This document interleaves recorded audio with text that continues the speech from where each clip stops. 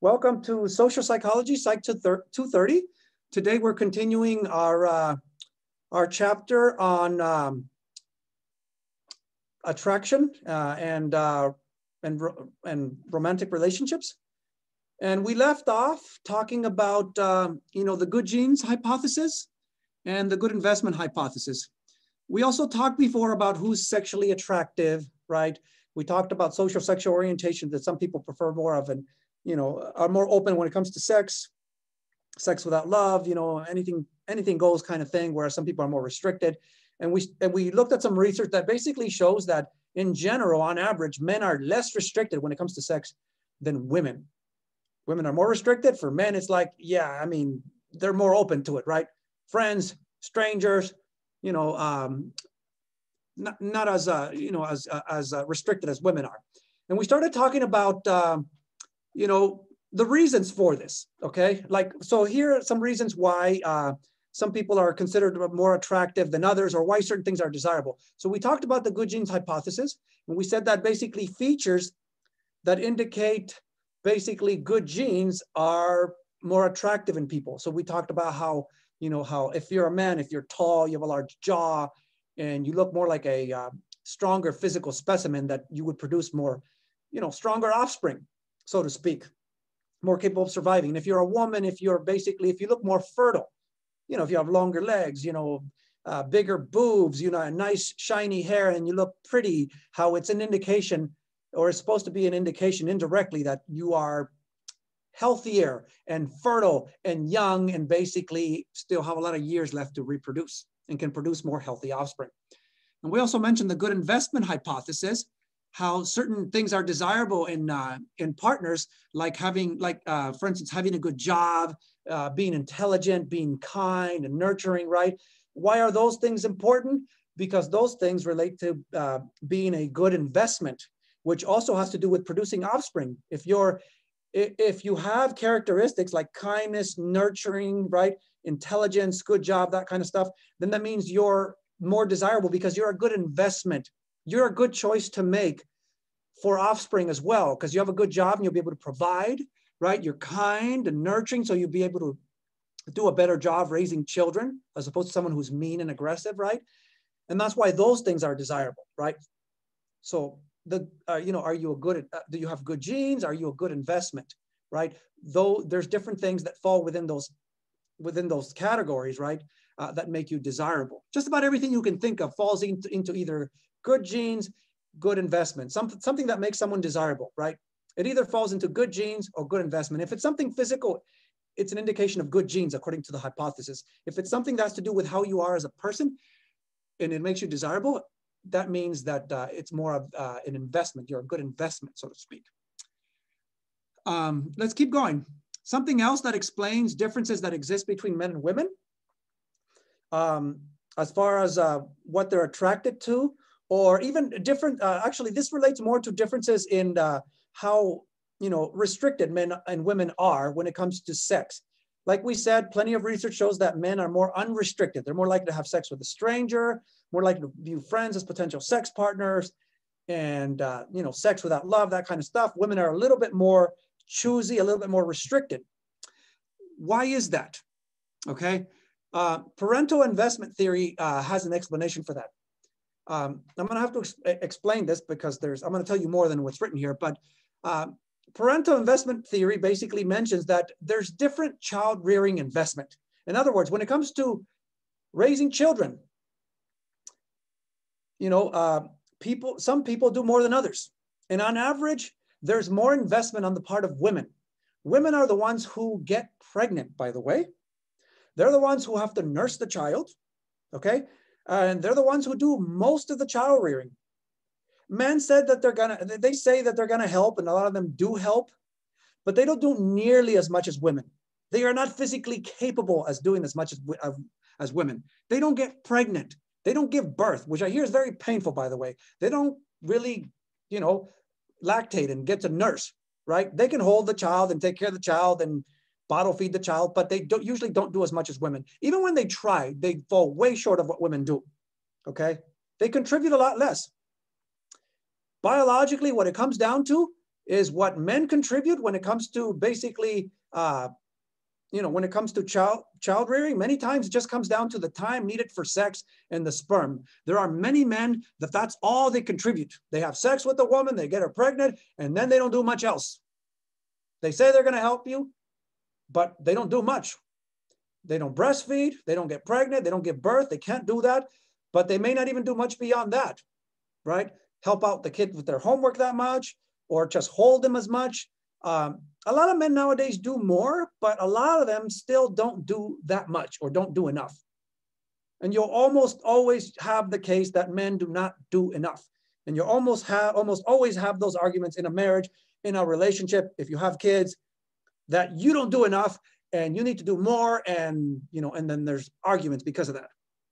Okay, there's a lot more cost for women. Women have to do most of the work. That's what parental investment theory says. And because of different investment, women have to invest a lot more into child rearing. And that's what sex is about, by the way. That's what relationships exist, because eventually it gets down to reproduction. That is the whole purpose of it. Okay. That's why the sexual, that's why the sexual arousal, it can be so strong. Well, that's why the need to be with others can be so strong in a romantic relationship, right? There's also a different potential reproduction. And this is not just according to parental investment theory. This is just facts, okay? Women can only reproduce about every 9 months. Get pregnant, it takes about 9 months to reach full term, and then you can give birth. And then to give birth again, you usually have to wait another 9 months. Actually, it's more like once a year, because doctors tell you that, you should really not start having sex right away, right after you give birth. You need to wait, several weeks, depending on how difficult the birth was. Several weeks. If you've had a C-section or if you had a difficult birth, you might need to wait months, okay? So they tell you that you shouldn't really start having sex right away, right after you give birth, okay? So it's really more like once a year, okay? Men, on the other hand, how often can they reproduce, right? Men are only limited by how many women they can impregnate.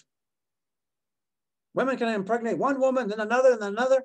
It's not every 9 months. A man can become a father, a lot more often, okay? And women only have so many years where they continue to produce ova, right? That is fertilized by the sperm, and then they can get pregnant and give birth. Men continue to produce sperms, for most of their lifespan. So a man can even become a father when he's in his 70s. I don't know when it stops. I don't think it ever stops, to tell you the truth. If you continue producing sperm, okay? As long as they're alive, I guess. So women are very limited in how often they can reproduce. Men, not so much. When it comes to the woman that has had the most children, I don't remember the exact statistics because it keeps changing, and every now and then somebody breaks the record, but I think there was a woman that had 52 kids or something like that, or maybe 40 something, I don't remember exactly. But you can't have an infinite number of children if you are a woman. You're only limited by, how many ova you can produce in the 9-month pregnancy and how many years in which you're going to be fertile.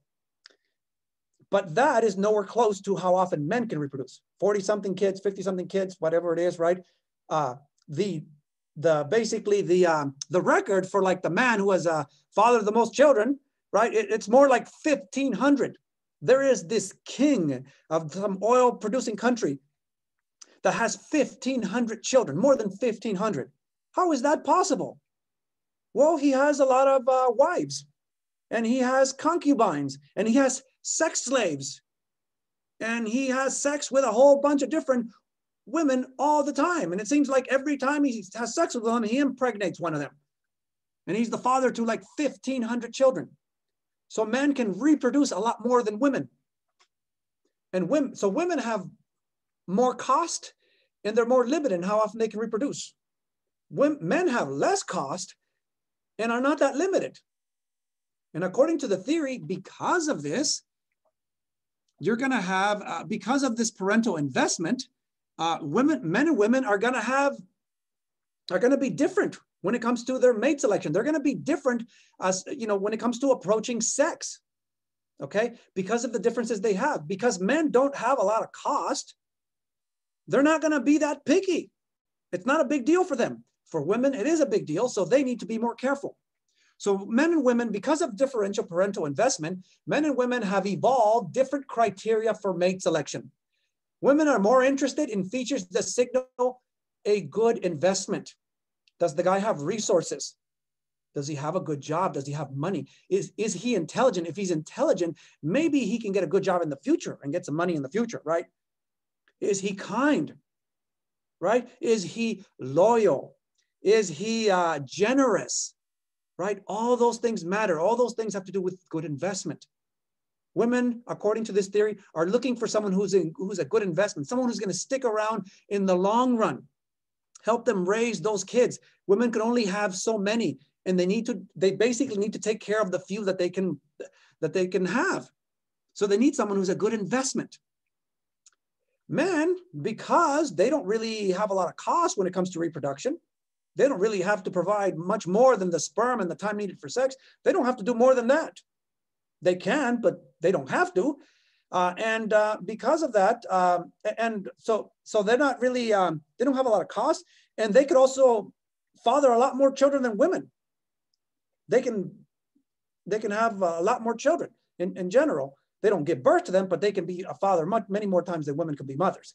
Okay, because of this, they're more interested in basically in the numbers game, so to speak. They're more interested in good genes. They're more interested in basically things that indicate that the woman is young, healthy, attractive, so that she still has a lot of years to produce lots of offspring.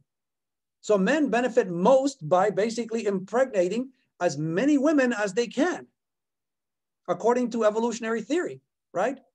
That's why they're so attracted to things that indicate good genes. They like someone who's attractive, someone who's young, someone who has nice, lustrous, shiny hair. We talked about that hourglass figure. What is all that an indication of? According to, the good genes hypothesis, those all indicate basically fertility and health. And that's, according to parental investment theory, that's what men are looking for. Because for men, the best strategy for them to ensure their offspring survive is to have a lot of them. If you have a lot of them, some of them are going to survive just by chance. Women don't have that luxury. Women could only produce so many, so they have to take care of the few that they can produce. So women have to be more interested in a good investment. Men are going to be more interested in good genes, according to parental investment theory. And that explains a lot of differences we see between men and women. Why men are so open to sex. It's no big deal for them, right? They don't have a lot of the cost. For women, it is a big deal. Pregnancy is a big deal. Becoming a mother is more of a big deal to women, right? They have more cost. And therefore, they have to be more picky about who they have sex with. It's not just anyone. That's what parental investment theory says, and explains some differences between men and women, right? Why men are so open to it and women are not. Another theory that explains these differences that we see is called sexual strategies theory, proposed by Buss and Schmidt in 1993. Buss and Schmidt basically said that, according to sexual strategies theory, there are differential costs and benefits to mating that are involved for men and women. And we mentioned those already, okay? Women have more cost, okay? And they can reproduce less often. Men have less cost, and they therefore take a more, a different approach, okay? Because of these differential costs and benefits, they have evolved different mating strategies. Women take more of a long-term mating strategy. Women are looking more toward the long term. And that means that they're more interested in a good investment. Sure, looks do matter. Genes do matter to women. But according to this theory, the other stuff that has to do with, a good investment matters more. Men, on the other hand, because they don't have a lot of cost and they get a lot of benefit from mating, from sex, they have more of a short-term strategy. They're more interested in physical features. Is she young? Is she healthy? Is she beautiful? Right? That kind of stuff. They have more of a short-term strategy. Women benefit from long-term mating by securing resources and support for their children, right? They want to secure someone who's a good investment. Men benefit from short-term mating by increasing the number of offspring they can produce. Women are looking for youth and attractiveness and things that indicate good genes, and they want to spread themselves around more. They want to have sex with more women. We saw research that indicates that, right? That's a short-term strategy. Their approach is, according to sexual strategies theory, which is more falls in within evolutionary theory, is that basically men, in order to ensure their offspring survive, their natural tendency is to want to have more sex and impregnate more women. Women, their natural tendency is to find someone who's a good investment, less partners, and people who are worth it in the long run. Okay, that's what that theory says. And it explains some of these differences that we see between men and women as far as their preferences and what they're attracted to. Okay. Sexual economics theory, another theory that explains differences between men and women. Economics is about the exchange of benefits, okay? So according to sexual economics theory, sex is a female resource. In other words, sex is something women can use to their advantage, okay? Sex has low cost for men. They don't get pregnant. They don't do most of the showering. Sex has low cost for men, but it has high cost for women. Therefore, men want sex more than women. Women have to be more careful when it comes to sex. Men don't have to be that careful. So men want it more naturally than women do, because it's not a big deal for them.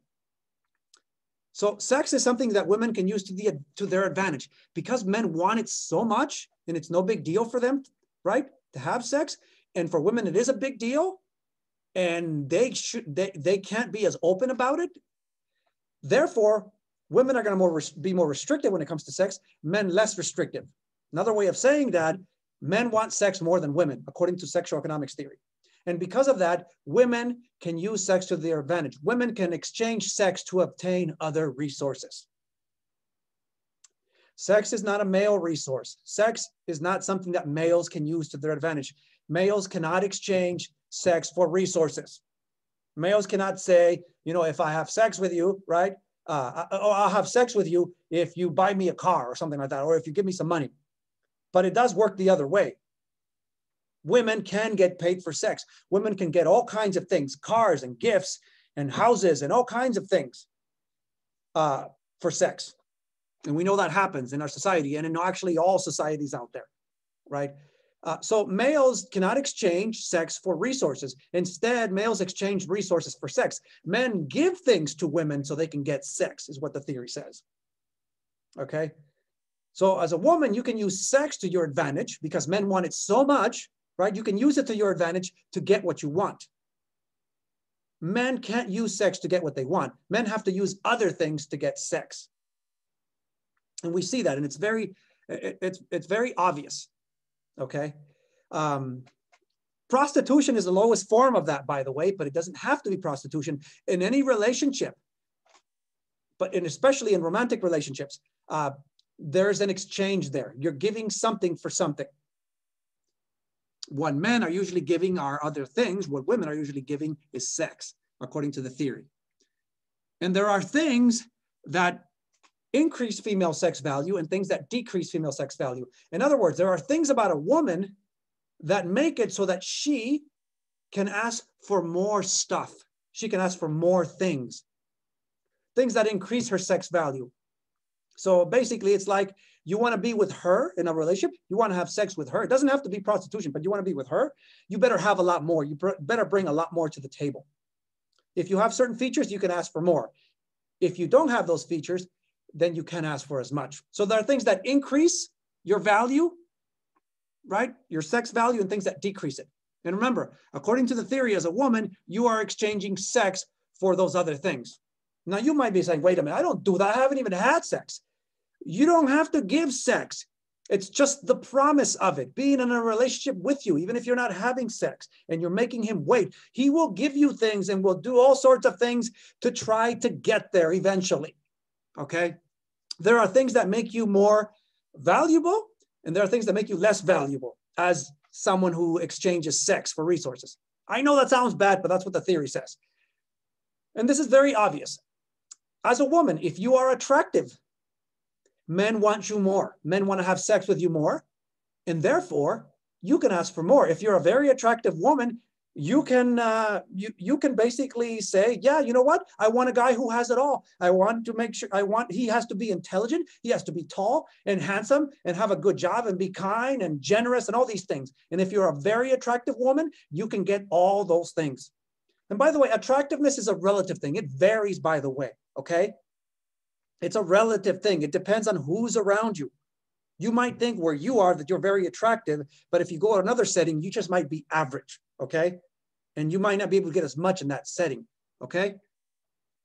If you're as attractive as the models that you see on TV or as these celebrities, yeah, you can have it all. You can make sure the man that you end up with has it all himself. That he's nice and kind and rich and famous and tall and good looking, right? I'm not saying all women want those things or ask for those things, or all women, most women want those things. I'll say that. I will say that. But I'm not saying all women will get those things or all women will prioritize those things. But if you are very attractive as a woman, if you play your cards right, you can get all those things.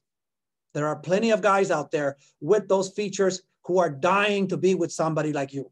If you are very attractive, they want you bad, okay? Also, if you're young, youth goes along with attractiveness. You are better looking when you're younger.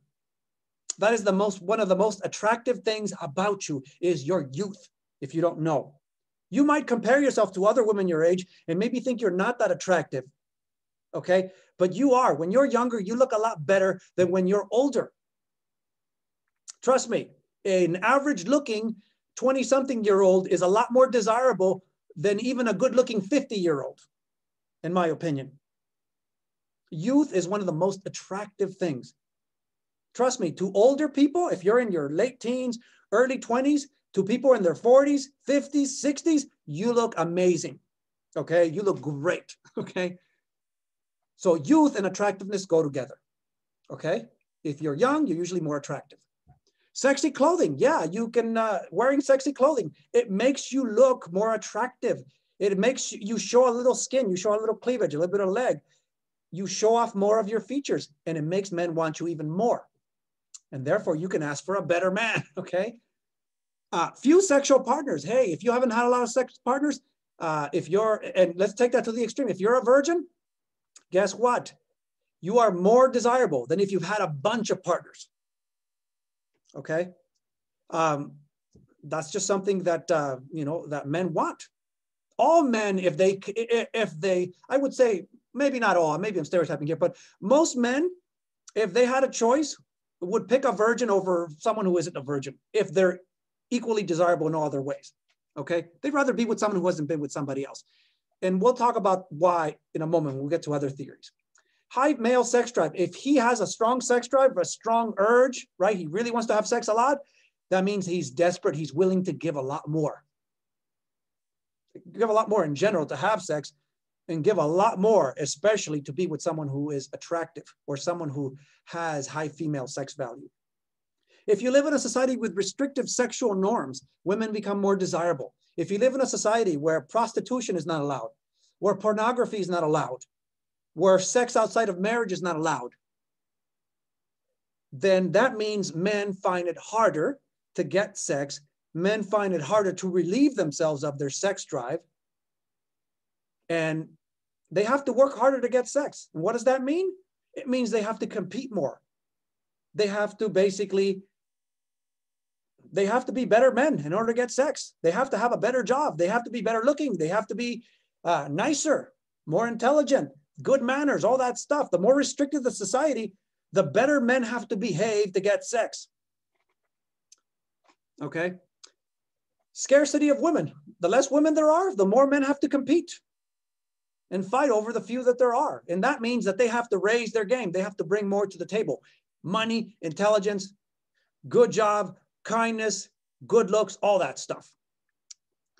But just like there are things that increase female sex value, there are also things that decrease female sex value, things that will make it so that men aren't willing to give you that much, that you are not worth that much. They don't want you that bad sexually, okay?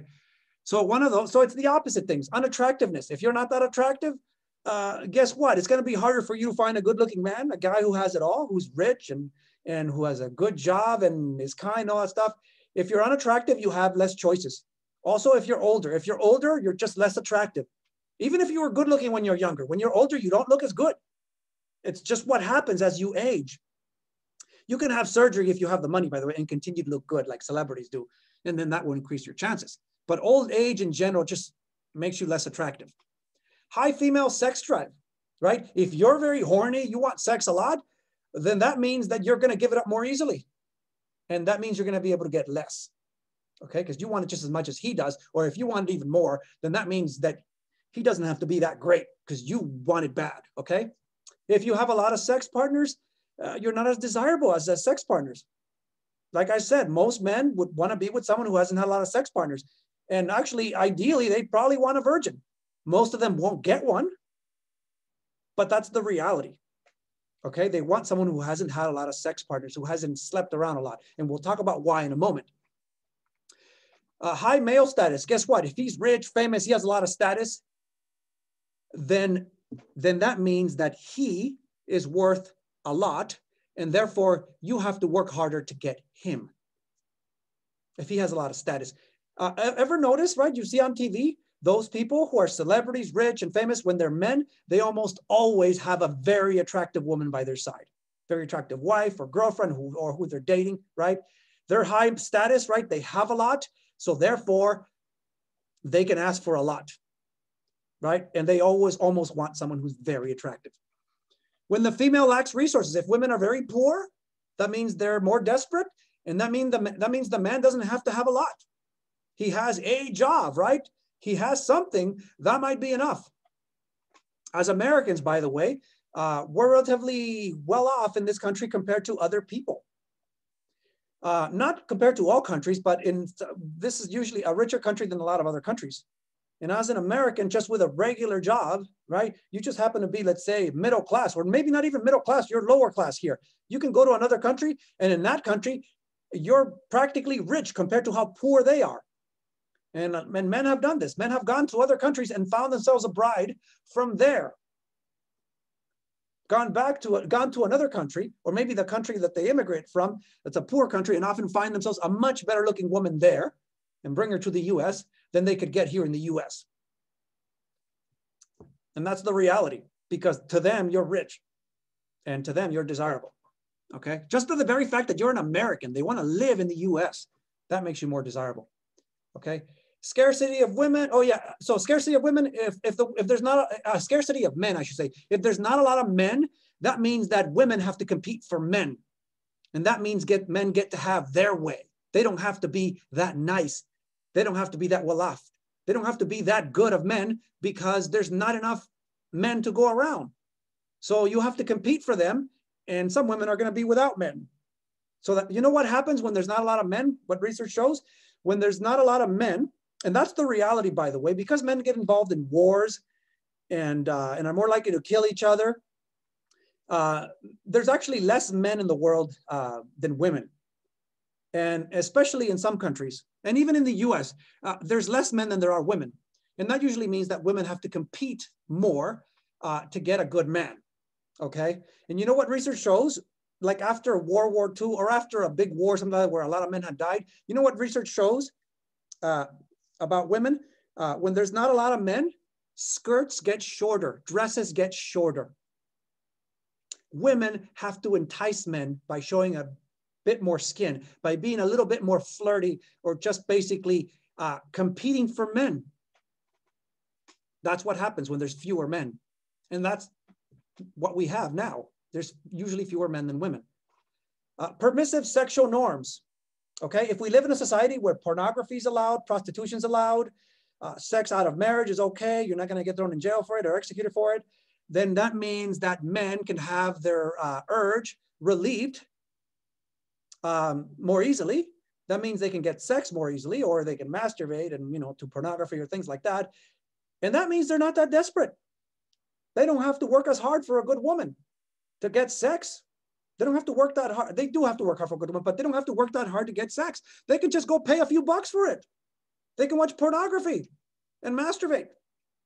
And then that relieves their desire for a time, and then they're not so desperate. Okay? And yes, that's the kind of society we live in now. We have prostitution, we have pornography. All those things make it harder for women to find a good man. You're trying to find a good man, right? And then there's these women out there who are giving up for a few bucks. There's women having sex on TV or in movies and videos that men can masturbate to and therefore relieve their urges, and then they don't have to work as hard to get sex from you. That's what the theory says. And I think it explains a lot about our society. But let's keep going because there's more. That was sexual economics theory. It says some very kind of crude things about women, but I think some things that are very true as well. Something else, because we're talking about resources and status, right? And some of these things are theories and some of them are just studies, but here's a study that was done on jealousy that explains some of the things that we just talked about. There was a study that was done where both men and women were asked to imagine, right? Imagine the person with whom you've been seriously involved with, right? Your partner has become interested in somebody else. You're asked to imagine this, to close your eyes, that they are involved with somebody else, seriously involved with somebody else, right? And they have you imagine this stuff. They ask you later on, right? What would distress you more? What would make you more upset? Finding out that, well, imagining your partner, imagining that your partner has fallen in love with somebody else, right? That they have formed a deep emotional attachment to somebody else, or that your partner is having sex with somebody else. What would upset you more? And if we were doing this face to face, I could ask you guys this and I could survey you guys and I could find out what the percentages are, right? And I could find out what the differences are between men and women. Here's the thing, this shouldn't be surprising. The study showed that men are more distressed over sexual infidelity. In other words, what men find more upsetting, what they're more jealous about is sex. Them imagining their partner having sex with somebody else is the most upsetting. It is more upsetting than imagining that their partner is in love with somebody else. Now, of course, if this happens for real, it's even more upsetting, okay? Women, on the other hand, the research study found that that women are more distressed over emotional attachment, that women find it more upsetting if the man has fallen in love with somebody else than if he's having sex with somebody else. Isn't that surprising, right? No, not really, right? We kind of expected this. What's going on here? Why do we have these differences? Men are very jealous about sex. That's why they don't want you talking to other guys, hanging out with other guys, even if they're just friends, they're very jealous, right? They want to know who you're talking to. Some of them are very jealous, right? They're concerned that you might have sex with somebody else. Women also get jealous, but according to research, they're more concerned about you falling in love with somebody else. And it's instinctively, it's like men know this, because when you catch a man cheating, right, you find out he's been having sex with somebody else. What does he usually say to make you feel better? What he usually says is, I don't love her. I only love you. It was just sex. It didn't mean anything.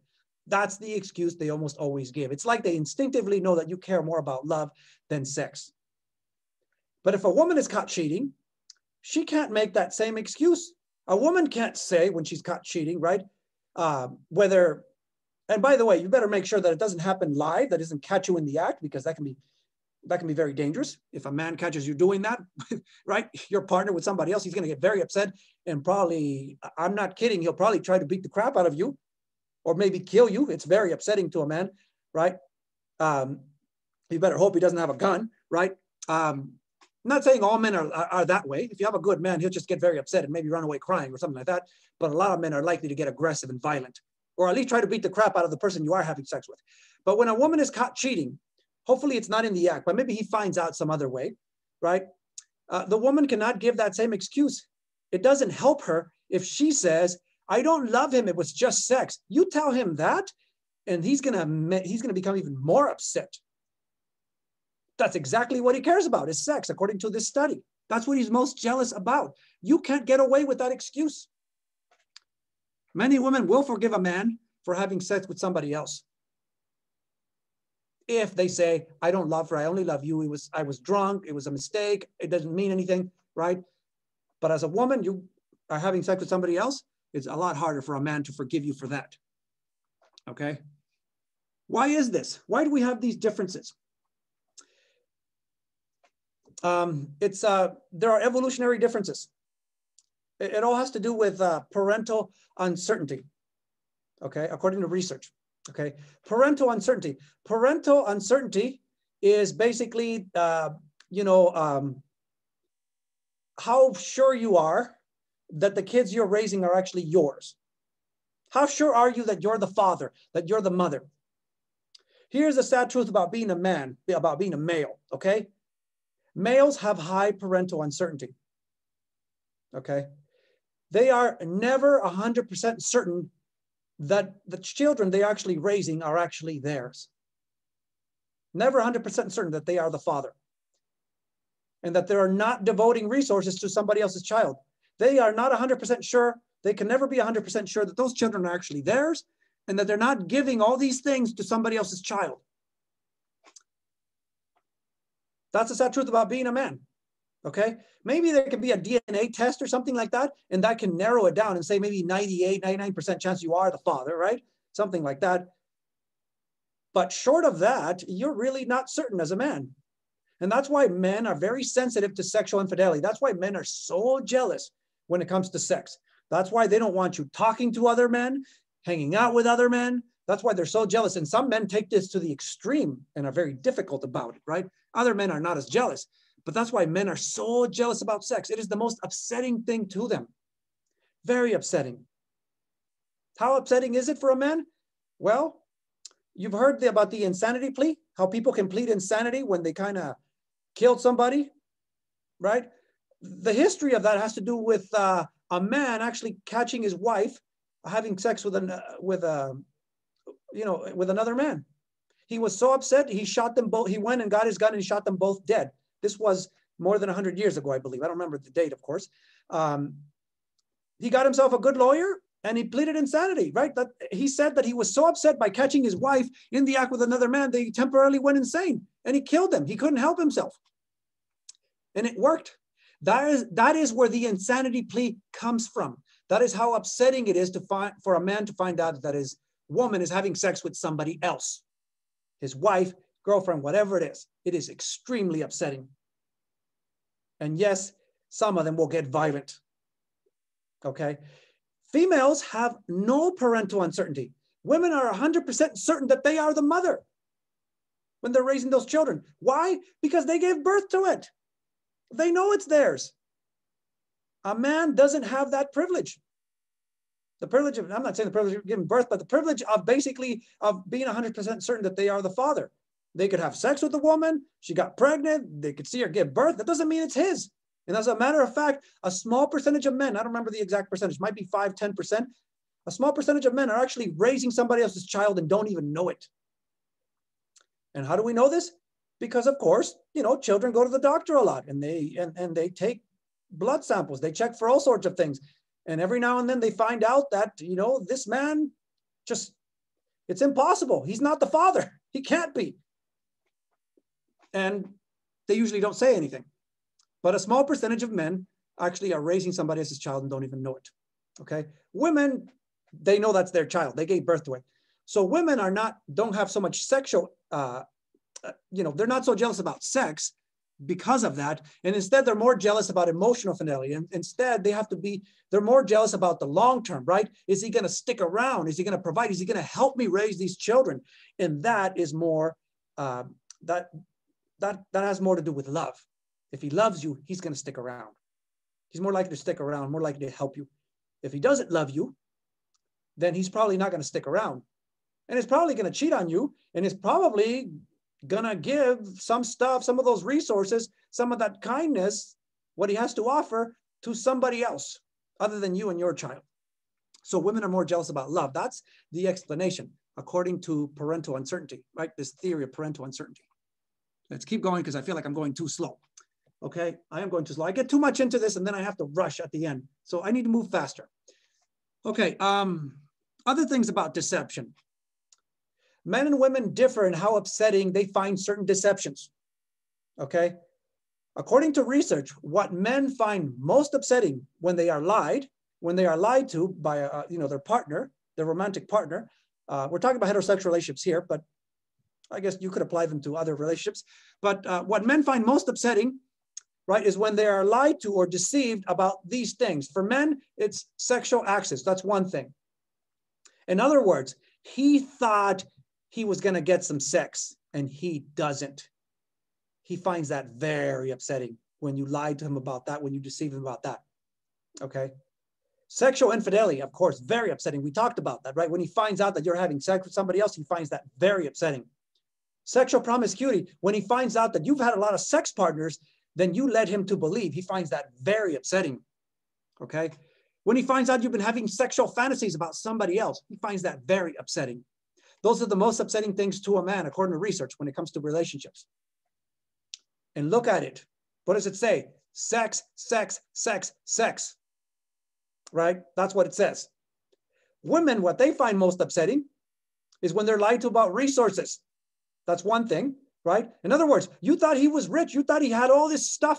Turns out he was lying to you. He's not rich. He doesn't have a good job. He doesn't really have all those things he said he has. His car is a rental.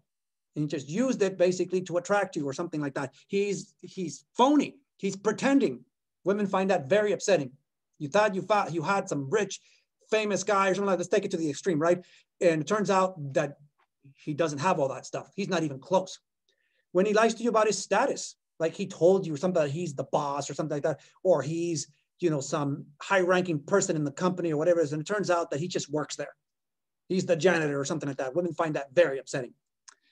When you find out that he lied to you about ambition, he told you he was going to go to college and get his law degree or get his medical degree or all this stuff, right? And you thought you had somebody like that. Turns out, no, he just wants to stay home and smoke weed. He has no ambition. No, he doesn't even want to go to college, right? Women find that very upsetting. Depth of feelings. What that means is that you thought he loved you. Turns out he doesn't love you. Women find that very upsetting. Exaggerated kindness. Basically, when you thought he was a lot nicer guy, a lot kinder than actually is the truth. You find out that he's an asshole after a while. He's not kind. He's not nice. He tricked you into thinking he was. Women find that very upsetting. Long-term intentions. In other words, you thought he was going to marry you. You thought he was in it for the long run. Turns out he's just using you. Women find that very upsetting. Before they've had sex, pre-sex, they find it very upsetting. And even after they've already had sex with them, it's very upsetting when they find out that he has no intention of sticking around with you. He has no intention of marrying you, no intention, right, of staying with you. He's just waiting for the next opportunity. He's just using you. That's what women find most upsetting. Notice what men find most upsetting, sex. Everything that women find most upsetting is about a good investment. Turns out he was not a good investment, and you thought he was. All right, now we're going to talk about the more serious stuff, and I'm going to have to move faster, but the more serious stuff. What is all this about? Sex, romantic relationships, getting involved with someone. What is this really about? It's about establishing bonds. So we're going to talk about establishing bonds and the need to belong, and infant attachment and attachment styles and that kind of stuff. We're going to talk about raising children in general and how it affects people, right? As they get older, different kinds of attachments. And we'll talk about sexual deviance at the end. We're going to talk about bonds in general. So the need to belong is the need to form and maintain strong, stable interpersonal relationships, right? We all have this need to belong. We want to be with other people. It's there the moment we're born as infants. And infants show a clear three-stage pattern of separation anxiety following separation from loved ones. Both infants, by the way, and adults show the same pattern when they're separated from those they love. Some of you have already seen this because you've taken developmental psychology or child psychology. It comes up here as well.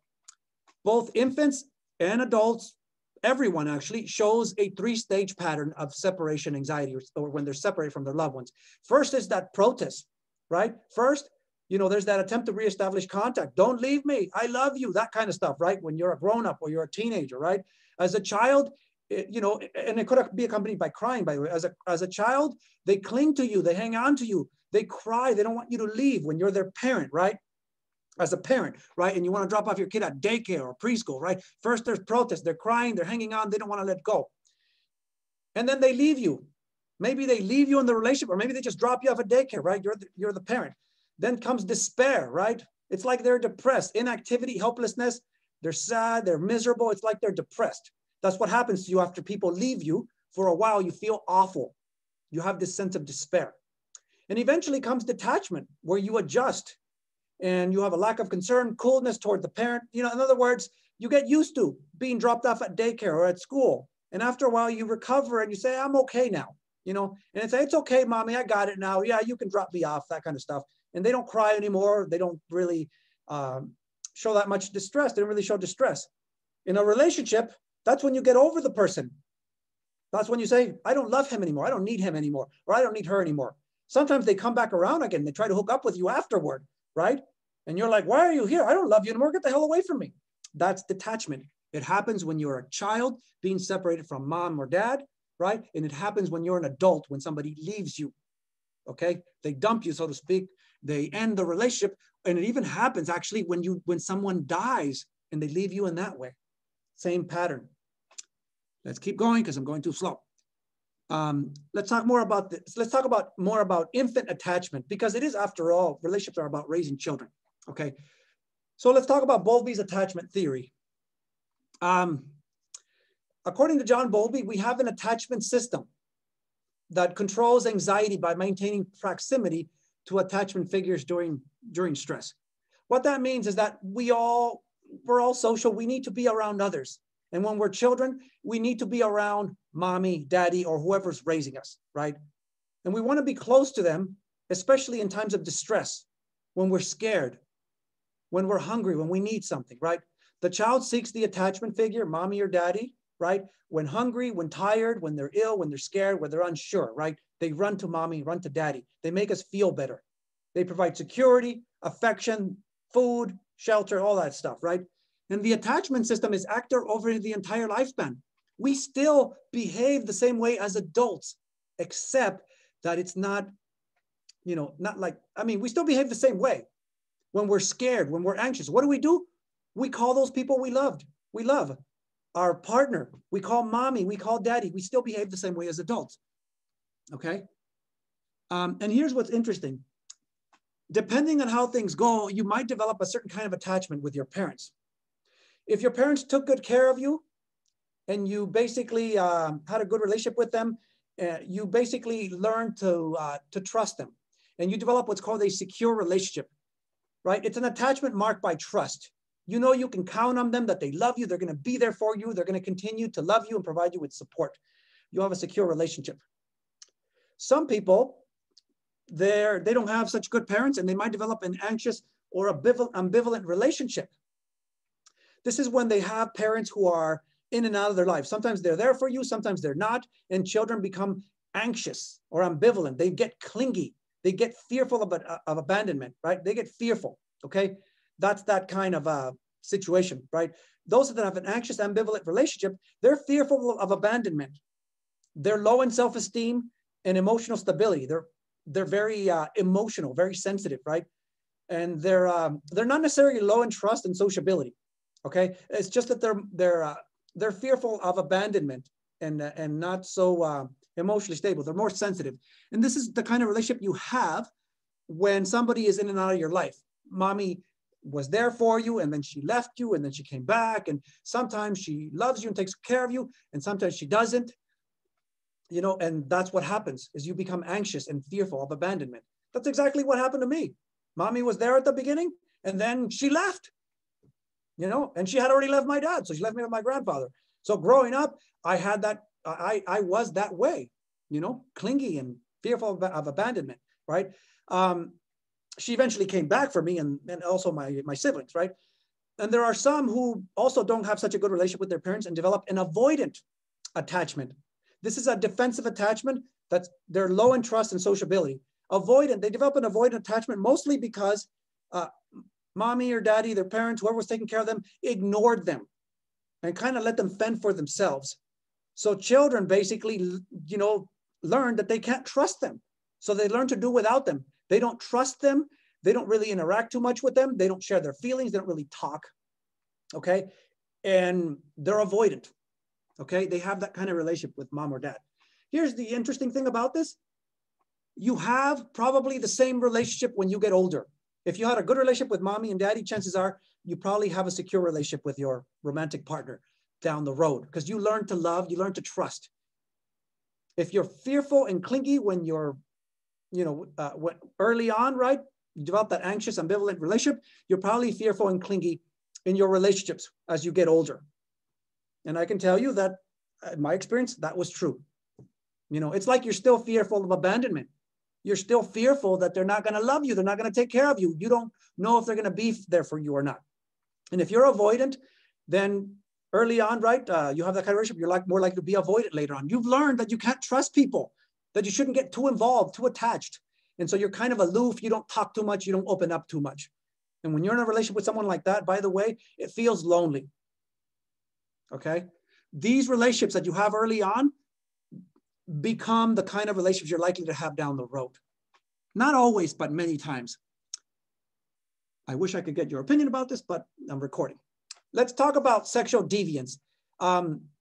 Sexual deviance is when you engage in kind of extreme abnormal behaviors, as an adult. It's like sleeping around, risky sex, risky behaviors that have to do with sex, okay?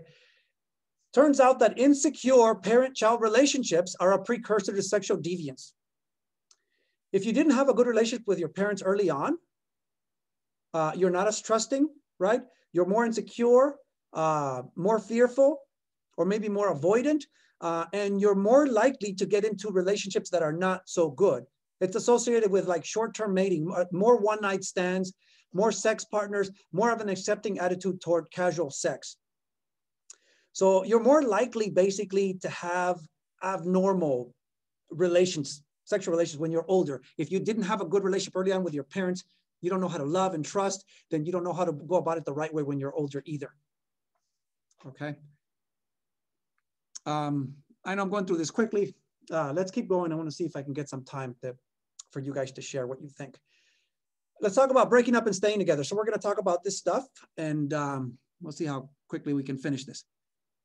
There are implicit theories of relationships. What this means is that people believe different things about relationships, and they're implicit. That means that we're not always aware of them. So an example is some people believe in romantic destiny, okay? They're called entity theorists, okay? Romantic destiny, okay? These are people who believe that the love was meant to be. It's your soulmate. It's destiny. So they believe a successful relationship, right? What that involves is you finding the person who is meant for you. There's only one person for you who's going to be right for you, and you need to find that person. It's your destiny. That's what these people believe, who believe in romantic destiny. They believe that people are either compatible or they're not. If you're not compatible, that means you're not meant to be. Okay? You're not supposed to be together. A successful relationship is apparent right from the start. They believe in love at first sight. They believe that you should know right away from the beginning whether this is your soulmate, this is the person who's right for you. That's what they believe, right? They fall in love instantly, very quickly, okay? If the relationship is unsuccessful, that means it was never meant to be, right? Because they believe in romantic destiny. If something's not working out, that's not your soulmate. That's not the person you're supposed to be with. That's what they believe.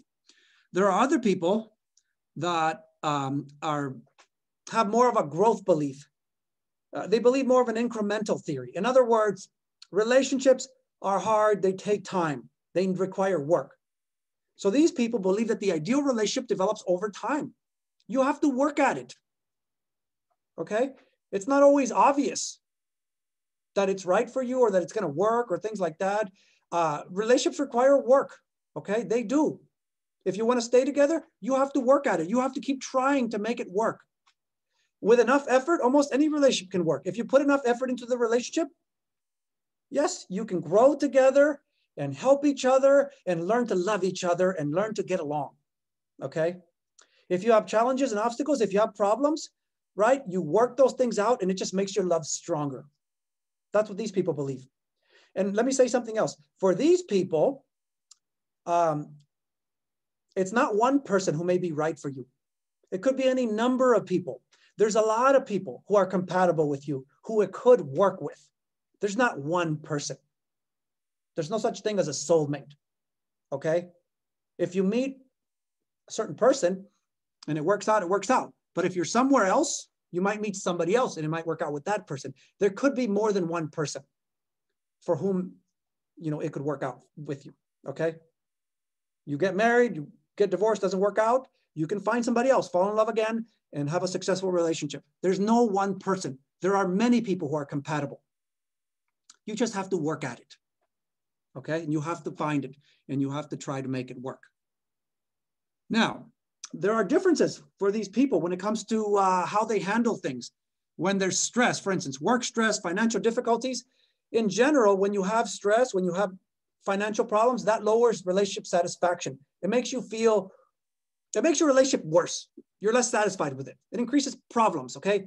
It increases relationship dissolution rates. People are more likely to break up, to get divorced when they have financial problems, because financial problems cause stress, and stress causes problems and arguments and things like that. It also alters perceptions when you have stress, financial difficulties. You perceive that there are more problems. When you're stressed out, you see more problems than you otherwise would if you weren't stressed. It increases dispositional attributions. In other words, when you are stressed out, you're more likely to blame people and say that you're having problems because you're lazy, you're good for nothing, you're a mama's boy, or you're awful, or that kind of thing. You have a tendency to blame each other more when you're under stress. But there are differences between those that are destiny theorists and those that are that believe more of there are incremental theorists. Those that believe in destiny, when they have problems, stress, work stress, financial difficulties, and they start having these problems, they're more likely to believe that the relationship is not meant to be. We're not getting along. Maybe we're not supposed to be together. They believe they can't really make things better. Conflict cannot be greatly improved. We're not getting along because we're wrong for each other. We're not supposed to be together. That's why we're not getting along. That's why things are bad. More dispositional attributions, more blaming. You're a mama's boy. It's your fault. It's because you're an asshole, because you're this or that. You just blame each other more when you're this, right? Less relationship satisfaction. You feel worse about your relationship. If you believe in the other thing, if you're more of a growth theorist, you believe that relationships require work, right? Then when you have problems, you have financial difficulties, you have stress, and you have problems, you're more likely to believe, okay, we're having problems, our relationship needs work. We need to talk about this. We need to work things out, okay? We need to find a better way of getting along. We need to do things differently, okay? They also believe that conflict can be improved upon. We can make things better. We need to work things out. We can get better. We can get along, okay? More of a situational attribution. Look, we're having financial problems. We're having problems with work. It's tough. You're working hard. I'm working hard. We're not making enough money. We're having trouble making ends meet. That's why we're fighting. It's not because you're a bad person. I'm a bad person. It's not about that. It's because of the situation. And we can still be together. We can make it work. And they're relatively satisfied with their relationship despite the conflict. They're more likely to stay together, more likely to want to work things out and still see their partner as someone who is worthwhile. That is where I'll stop.